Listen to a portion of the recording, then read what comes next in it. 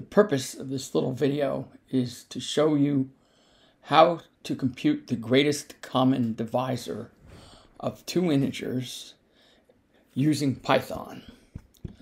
We'll start from the beginning. First of all, we're going to write the following symbol. D vertical bar A means there is, okay, everything here is going to be an integer. Q, so D is equal to QA. Q times A. In other words,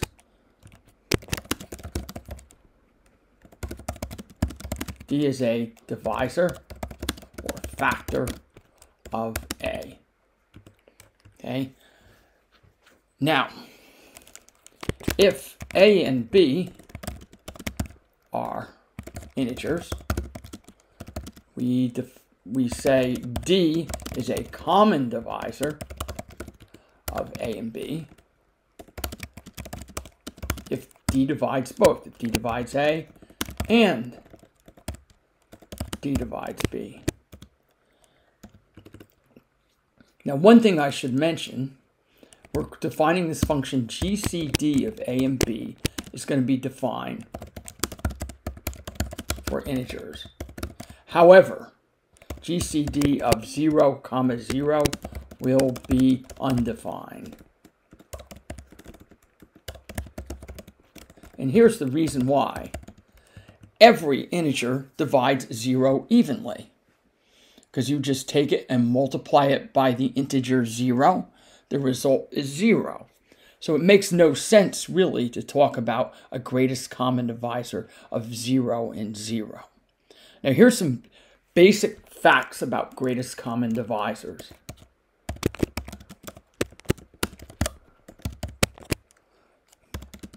Why is this true?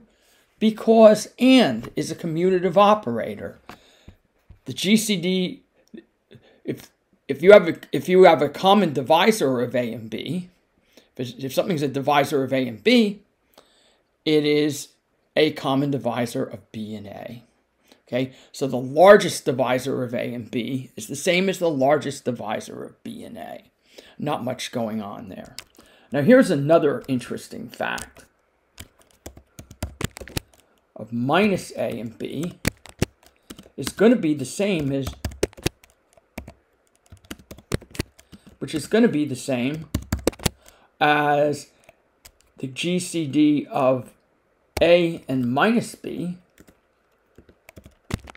which is the same as the greatest common divisor of minus A and minus B. Why is this true? Because minus 1 times minus 1 is equal to 1. Minus 1 and 1 are the only integers that have integer multiplicative inverses. So changing the sign of a number does not affect its factors or its visibility.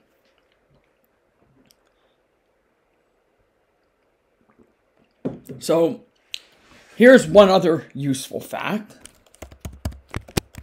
If I have a number A and 0, the greatest common divisor is just going to be the absolute value of A. For example, the greatest common divisor of 5 and 0 is 5. The greatest common divisor of minus 5 and 0 is also 5. So this thing can just sort of disregard signs.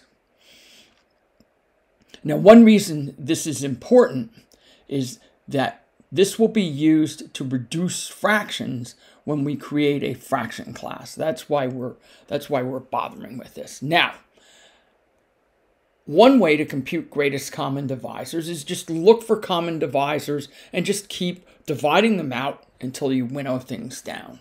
This is what you learned from Mrs. Wormwood. But the problem with this is, computationally, it's not very efficient. However, a very superficial observation in the form of this theorem will make it possible to compute the greatest common divisor of two integers in an extremely simple way. So here's the theorem. If A, B, Q, and R all integers, and B is equal to A times Q plus R, then the GCD of A and B is equal to the GCD of A and R.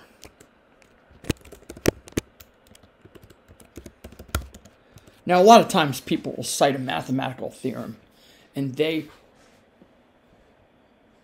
won't prove it, but we can prove it. And it works for a very simple reason. Suppose D divides A and D divides R. Then A and R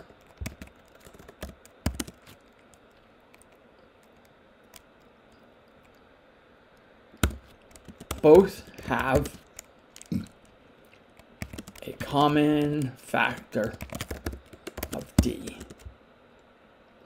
So Q times A and R have a common factor of B.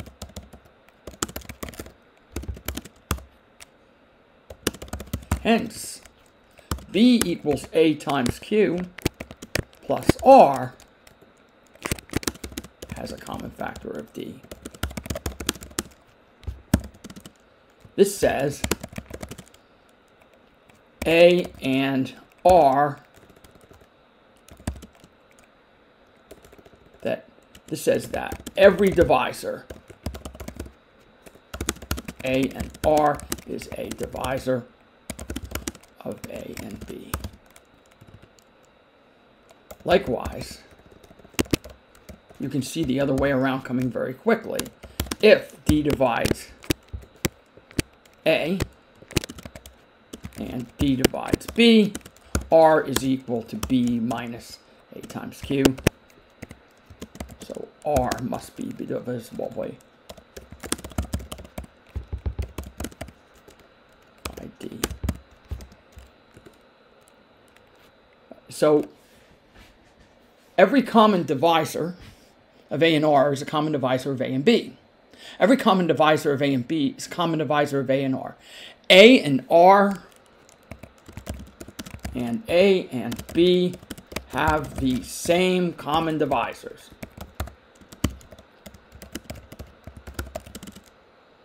GCD of A and B must equal the GCD of A and R.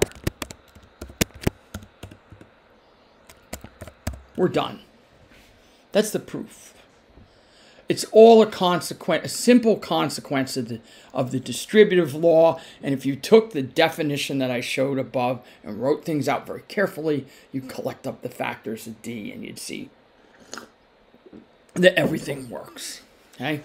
So now we have that under our belt. This is absolutely key to making our greatest common divisor function work. So now I'm going to back out of here. Time to write some Python. Oh. Let's write this from scratch. First of all, if A is less than 0, just strip the sign off. If B is less than 0, strip the sign off. All right. Now, if you want, you can also do this at the very beginning. If A equals 0 and B equals 0,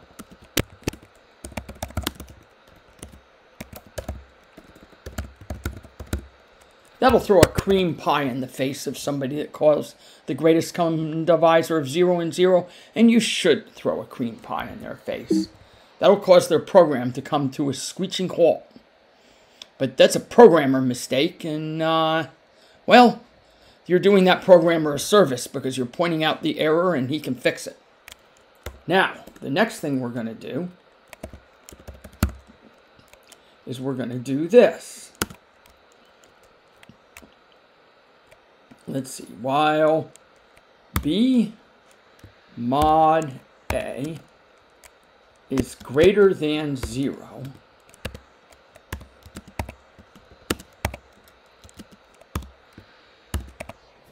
we're going to let B be A and A be B mod A. And you'll notice in Python we have this lovely simultaneous tuple assignment. We're not embarrassed to take advantage of those goodies. We shall. And now, we're not going to return B mod A because that's going to be 0. Because when you exit a while loop, its predicate is false. And the only way this predicate becomes false is if B mod A grinds down to 0. So what we're going to do is we're going to return B. All right, let's see what happens. Now, I happen to know a very, very nice test for this. If you're a number nerd, you know that's 6 to the 5th power. And if you're a computer nerd, you know that that's 2 to the 20th power. And if you don't, fie and shame upon you. So now let's go ahead and run this.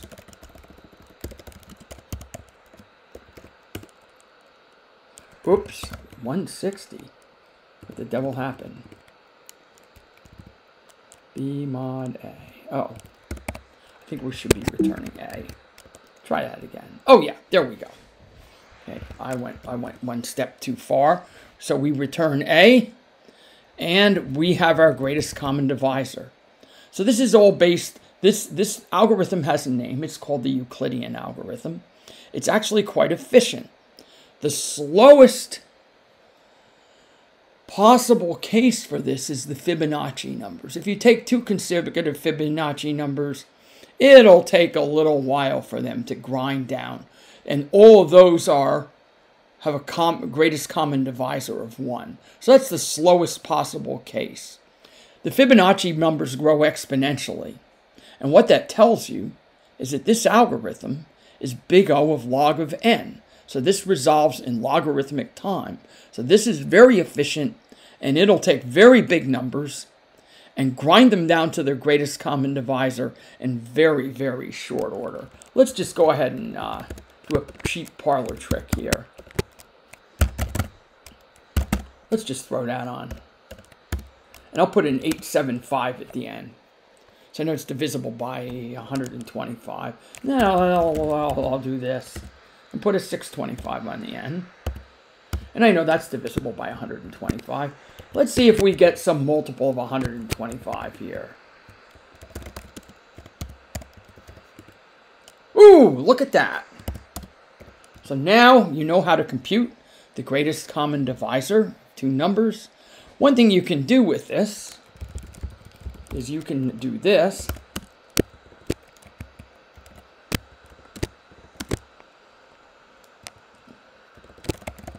Oh, let's say name first.